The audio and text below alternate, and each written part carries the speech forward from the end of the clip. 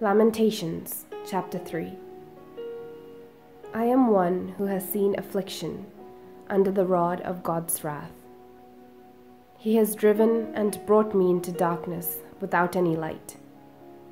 Against me alone he turns his hand, again and again all day long. He has made my flesh and my skin waste away, and broken my bones. He has besieged and enveloped me with bitterness and tribulation. He has made me sit in darkness like the dead of long ago. He has walled me about so that I cannot escape. He has put heavy chains on me. Though I call and cry for help, he shuts out my prayer. He has blocked my ways with hewn stones. He has made my paths crooked. He is a bear lying in wait for me, a lion in hiding. He led me off my way and tore me to pieces. He has made me desolate. He bent his bow and set me as a mark for his arrow. He shot into my vitals the arrow of his quiver. I have become the laughingstock of all my people, the object of their taunt songs all day long. He has filled me with bitterness. He has sated me with wormwood. He has made my teeth grind on gravel, and made me cower in ashes. My soul is bereft of peace. I have forgotten what happiness is, so I say, "Gone is my glory, and all that I had hoped for from the Lord." The thought of my affliction and my homelessness is wormwood and gall. My soul continually thinks of it, and is bowed down within me. But this I call to mind, and therefore I have hope. The steadfast love of the Lord never ceases. His mercies never come to an end. They are new every morning.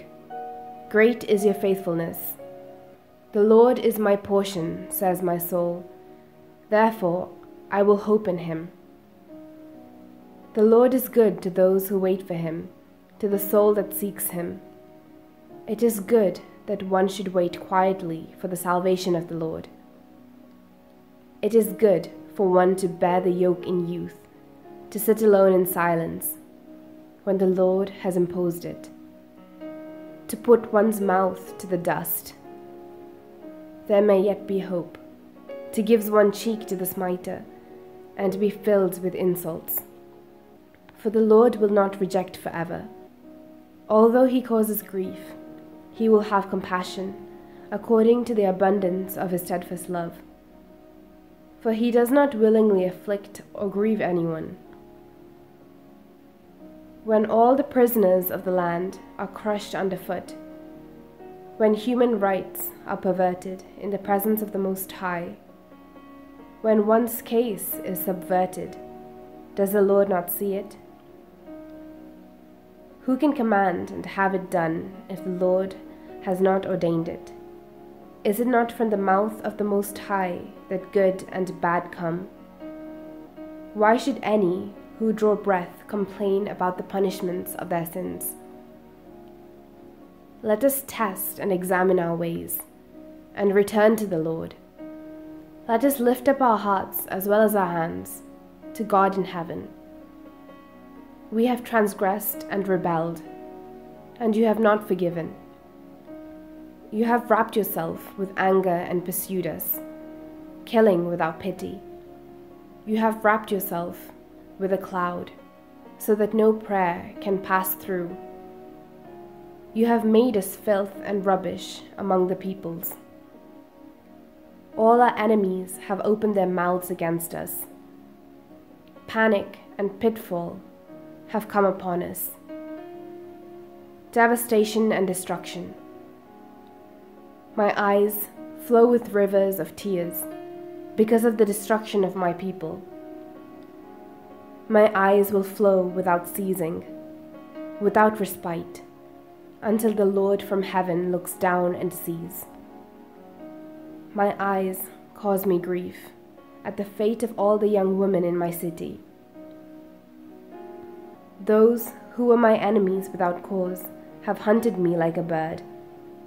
They flung me alive into a pit and hurled stones on me. Water closed over my head. I said, I am lost. I called on your name, O Lord, from the depths of the pit. You heard my plea. Do not close your ear to my cry for help, but give me relief. You came near when I called on you, and you said, do not fear. You have taken up my cause, O Lord. You have redeemed my life. You have seen the wrong done to me, O Lord. Judge my cause. You have seen all their malice, all their plots against me. You have heard their taunts, O Lord, all their plots against me.